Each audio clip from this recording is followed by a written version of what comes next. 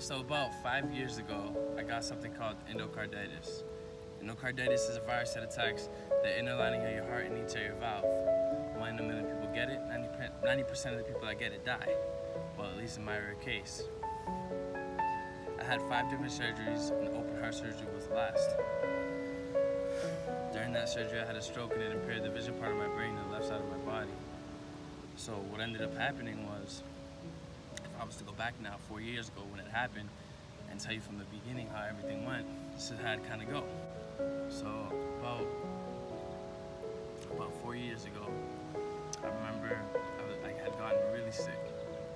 And during that time where I had gotten really sick, you know, I was like, because usually when I get a cold, I go to the gym and I work out. So I had gone to the gym and I had worked out. And after the workout, I remember sitting down and trying to get up, and then I fell, completely fell. And one of the employees told me, oh, you need help getting up, or you need help getting to your house. And I was like, yeah, I'd love that. So then I go home and I fall asleep for a whole day. So I'm like, wow, this is really uncommon. This isn't something that really happens to me. So I'm like, maybe I need to go to the hospital. So then I end up going to the hospital with my little brother and my sister. And, you know, I go in and they're like, oh, you have the common cold, go home, drink some fluids, drink some OJ, blah, blah, blah. You know what they usually tell you. So then I had gone back home, and at this point, the whole day I'm hallucinating. My temperature's at 107. I think people are robbing my house. I'm over there looking under my bed, telling my sister a whole bunch of stories, calling people, telling them I'm at the gym, working out, doing some basketball drills. Because usually, but at this point, it was 3 o'clock in the morning, and this is the calls that I was making. So then my sister brings me to the hospital again. My sister and my little brother bring me to the hospital again, and this time I'm at the point where I can't really walk right now. You know, I'm having trouble walking, so my sister and my little brother helping me. So then the people at the front desk think I'm kind of drunk, so they're kind of like, you know, they get drunk people a lot. So they kind of thought, and then they finally realized that I wasn't drunk, so they brought me back in. They're like, listen, he probably has this, and that, have him get some rest. So go home, I got some rest. My sister came up and checked on me, and I was fully covered in hives. So then I go back to the hospital again, and now at this point they're like, wow, well, there was a different doctor there, obviously. Thank God. So now after that different doctor, he said that after a whole bunch of tests that they ran and stuff like that, like, he either has this or that. Honestly, to tell you the truth, this isn't the hospital for him. We need to send him to a different hospital. So at this point, I got brought to a different hospital in Boston, Brigham and Women's. And at this hospital, they still haven't found what I had gone in. And a couple days later, they ended up finding what I have. But they didn't end up finding how I got it, which was difficult because I didn't have any visible cuts or anything that really supported it. So after that, you know, and then the thing that they found out right after that too is the one thing that would cure this disease or this virus, I was allergic to it. So then after that, what had happened is now this virus is gonna grow and get bigger. So they were planning on doing open heart surgery a couple years later, but that wasn't the case. So immediately I go in for my first surgery, and a couple days later I end up going for my first surgery, and they do my hands, right? They do my hands and they clean out the joints and they do a whole bunch of things to my hand surgically. And during that process, I had a stroke and blood clots ran to the tip of my fingers. If I have a picture, I'll show it to you. It'll show up on here. I had some black fingers here, really black, really black. It caused some like tissue scarring here and over here as well. And then after that, after that surgery, a week or two later, they ended up doing my knees, and then a week or two later, they ended up doing my joints at my feet. After that, and then you know, I had complained to the doctor about a pain that I was having in my leg. You know, and through this whole point, I was always positive. I was always giddy and jitty and happy. And the doctors there and the nurses, they were really cool. I'd always joke around with them. And I had told the doctor that I was like I have a pain here, and literally for hours where he was like feeling right here, like trying to figure out what it was. And you know, through that process, he's like digging at it. I'm like, yo, you know, you look like Harry Potter. Because he had this little scar on his forehead and he wore these glasses, but he was a funny dude too. So he was like, oh yeah, you would say that, but yeah, so a whole bunch of things. And then during that process, you know, he ended up finding that I had a clot that was about this big. So, you know, he goes to the doctor, he's like, we need to have immediate surgery. So one of my cousins had told me that he had overheard one of the doctors saying that they were gonna cut off my leg. So she said, he's a very active person, they shouldn't do that. But the chances of that clot running to my brain were very, very, very high, and they didn't want that, and cutting off the leg was the most safe thing to do and the fastest thing and the way to get out of it. So if you could tell, they obviously didn't cut my leg off. They had gone through it because they had heard that I was an active person, so they tried getting the clot out before it could even run up there. So I'm doing a little bit better, and they send me to Spalding Hospital for rehab.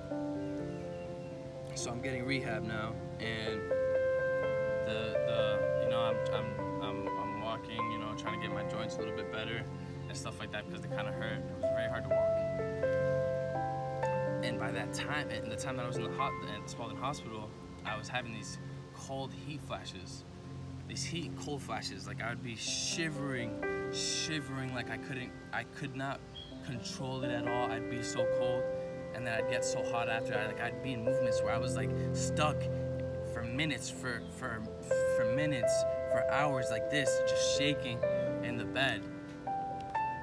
Mind you, I was in the hospital for 3 months, in both of these hospitals. And I was shivering, and then they throw blankets on me, they jump, a whole bunch of people would help me out, keep me warm. I remember through this time, it was very tough and very, you know, I felt like I was gonna die. Like there was moments where I was like, you know, this might be my last breath. Like, I don't know what's gonna happen to me. But I stayed positive, and I was like, you know, I'm gonna fight this. I'm gonna get through it. So then they end up taking my temperature, and that's at 108. Like something's wrong, so they do a chest X-ray, and they end up doing an echocardiogram or whatever they call those things, and they find out that the virus is getting a lot bigger in my heart, and it's making a huge hole. So then they send me immediately to Brigham and Women's Hospital, and like, we need to have immediate open heart surgery. So for those type of occasions, they usually have their top surgeons. So I had the top surgeon, which was crazy because he came in the day before the surgery. He came with an Armani suit. He was fresh to death. He was fly dude. I told him, I was like, yo, let me be a heart surgeon. And then during that time, what happened was, he had told me what they were gonna go about the surgery. So then, bam, I was set to have the surgery a day later. He comes in, he tells me, you know, he had me sign some things. Like, the chances of me dying are very high. He told me like that. And I'm like, all right, you know. And then obviously my family's there, and they're there, but I'm positive. I'm like, you know, I'm gonna make it. You're gonna get me though. So a 5-hour surgery, right? But now what's crazy is during that surgery, I had a stroke, and it impaired the left side of my body and the vision part of my brain. So I was completely blind after the surgery, and I had no mobility in my the left side of my body, no mobility at all. Like I really could barely move. It would be very uncoordinated. Like I would try to do this and it would look like that. Like I tried to tap my fingers, like I am right now, and it would look like this. Like I'd be like all over the place. So now, after the surgery, I remember getting out of the bed and flipping out, getting into this bed, and they had to strap me down and put me to sleep because I was flipping out. I thought I woke up during the surgery, and it's crazy because I was blind, so my eyes were closed. I thought it was the whatever you call that stuff, the anesthesia, and the anesthesia. I thought it was keeping my eyes closed, so I'm like flipping out, and I'm all over the place because I couldn't see anything. So I'm like, I'm awake, stop the surgery. I was in so much pain because it killed, and I'm like, I felt like something was drilling into my chest. Something was going through my chest, and it obviously did because I had open heart surgery. crazy because, you know, right after that, I had gotten sent to the ES. The ESU is usually when one nurse stays with you the whole day, and you only have one nurse that attends to you and stays in there with you. And I was in that part of the building for 1 to 3 days. And after that, they had sent me to where now one nurse is in charge of 5 patients that had open heart surgery. And now this is where it got really hard because I had open heart surgery, and literally any type of movement was what would hurt like crazy. And on top of it, I had this virus that they still hadn't cured for me. So what they ended up doing was desensitizing me to the one thing that can kill the virus, which was penicillin. It's the one thing that I'm allergic to. But they desensitized me to it. I wonder why they didn't do it in the beginning. They had put this PICC line that had attached this, that came through here. It was like this pin, and it went in, and it was dripping penicillin into my heart. And it was dripping and dripping and dripping it, slowly killing the virus. But at this point, you know, I couldn't see anything, and the doctors didn't know I was blind. So they had ran tests and did a whole bunch of things, and like, listen, and I remember they were like, listen, like, they wanted to figure out what it was. So they were running a whole bunch of tests, seeing what it was, and, you know, this X chart thing, and I'm like, I can't see any of it. So I told them I couldn't see, blah, blah, blah, blah, blah. And the thing that's funny about it too is because I remember my friends would come, and I had no coordination on the left side of my body, and I could easily use my right hand to bring it, because obviously, like, you could do this with your eyes closed, but with your left hand you can't, because I had no coordination. And I was like, all right, someone pass me the juice and the fork. I mean, someone pass me the juice, and I'll drink it. So I grab it with my left hand. You know, I'm blind, but I can't see, so I'm like, all right, they pass it to me, and I put the straw in there, and I'm like, it was the funniest thing, because I had no coordination left side, but I was like, listen, I'm gonna get this hand better. And I would tell people, this hand's gonna get a lot better. Like, I'm gonna use this hand a lot. And it did get better. And I had to work on the foot after, but that I did when I went back to Spalding. So I'm gonna tell you that story in a little bit. So then, this side of my body I was trying to work and I was trying to get it better. I was like, listen, I'm tapping them over here every day like this. And at the same time, I'm still trying to recover from all these surgeries that I had the day before, which would kill, obviously, because I had ripped like all over the place. So then after, you know, it was funny because I remember, because I was very positive in trying to get this arm back. So I did. And I remember after the surgery, I did whatever I could to get the coordination back in my hand. And the same thing on my leg. So then a week later, I remember this whole process, like through these 3 months, I barely slept. I had nurses and doctors coming in to check on me at a whole bunch of different hours of the nights. And it was very difficult, but I stayed very positive because I knew that pain wasn't a thing that was gonna last forever. Tough times, the thing is that tough times will always come, but tough people will always overcome it. And it's about being mentally and physically strong towards those certain things, towards those certain obstacles that come your way. And now the things that after that happened, and a week later, you know, I'm in pain still, and it's ridiculous. I have my friends come visit me, we have these laughs. I'm always a funny person no matter what. I was positive. I stayed in tune with here. I never got out of it. There's moments where I couldn't. There's moments where I was like, I couldn't breathe during the surgery. And there's moments where I was like, I felt like I literally was going to die that day, and I still remember it like it was yesterday. It was literally the day, I think it was the 3rd day of the surgery. There was this moment where I literally, for a full 2 minutes, was trying to grab a breath of air, and I couldn't breathe at all. And I remember the doctors coming in, everyone rushing in, they pressed this alarm thing, and they're like, oh, everyone has to get out of the room, and they were trying to get me to breathe again, and they eventually did, but I literally thought that I was at my last breath of air, and I was gonna die. And when when that kind of happens to you, you get a different perspective of life. Knowing that I'm, very grateful that that happened. I mean, not that that happened, but that I've overcome those things.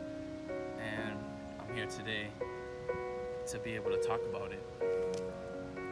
And I want to help anyone that's been through a similar situation, or someone that's just going through a hard time and needs help getting out of it.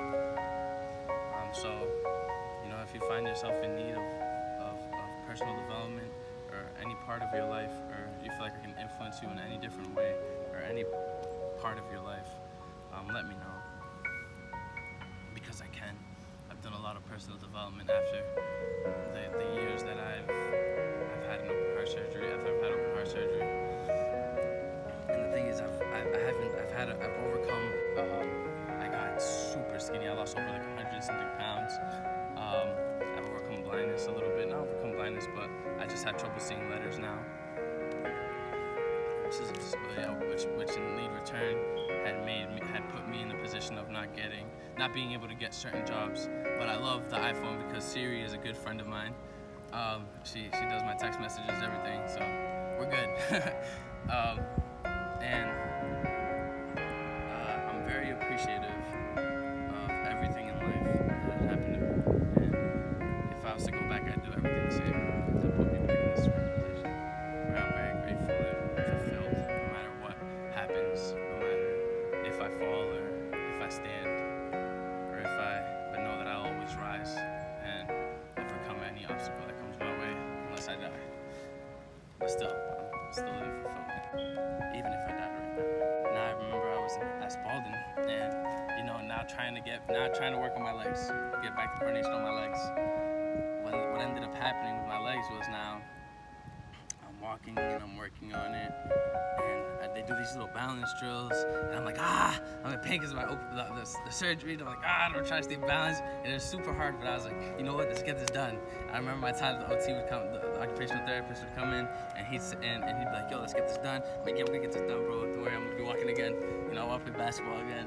And he's like, yeah, let's get it. So, we were kind of like two peas in a pod with each other, we were chilling, like, it was cool.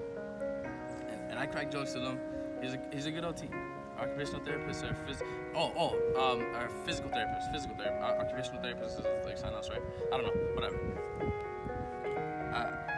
So what ended up happening was I ended up obviously walking again, and I'm at this point where I'm having trouble because the left side of my body is recuperating and still trying to get that coordination back. And on top of it, I'm recovering from all these different surgeries that I had. It had led me to the person I am today. I'm very grateful, and I want to thank everyone that was there supporting me, and people that prayed for me, and hopefully the story can help you, help a certain person that had been through same situation, but is looking for a way out. And I'm here to tell you that you can make it through it. If I have, you can. And yeah, God bless and have a great day. And subscribe if you feel like I can be of any influence in your life. And leave a comment and press the notification button, because I will be posting a lot of videos on personal development, on how to grow in certain areas of your life if you're having trouble in whatever areas of your life. Because obstacles are always going to come your way, or jump through them, because I'm telling you right now, if you look for the easy way out, you only get the hard way in. God bless, have a great day.